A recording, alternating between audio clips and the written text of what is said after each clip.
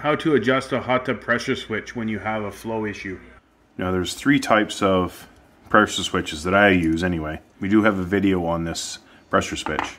Now I'm going to show in the next video, I'm going to show this one here, how to adjust it. You just use a slotted screwdriver there. And on this style here, you just use a Phillips screwdriver. And in this style here, you can see there's a pin. Once the pressure hits, there's a pin that pushes up inside here.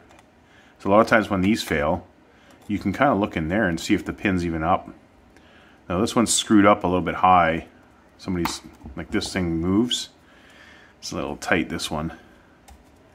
So you can go all the way up. So you never put it like that because there's no gap. So the pin, basically, it could overheat your tub. So that's why I don't really use this one too many times. But this one's supposed to be down further. There should be a gap in between that pin you see. There should be a gap there. But on this next video, I'm gonna go over this one here, which is my second best pressure switch that I use. I use this one here on packs that there's not enough room, and it's very hard to take it off. So the small ones are good for everything. I use these every tub I put in. Now you can check the pressure switch on this particular one.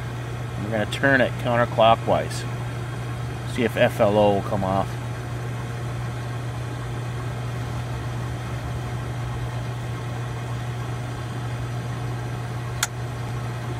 Yeah, heard that click. So I'm going to turn it back. You should hear it click again. Yeah, it's here.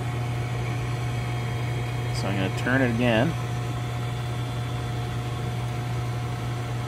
Counterclockwise.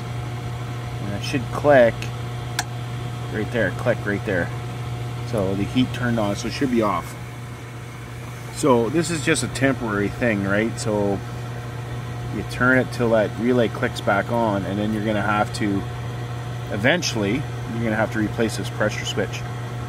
And I'll link down below this pressure switch down below. Now if this video helped you out, make sure you hit that like button, subscribe to us, and we'll see you on the next one.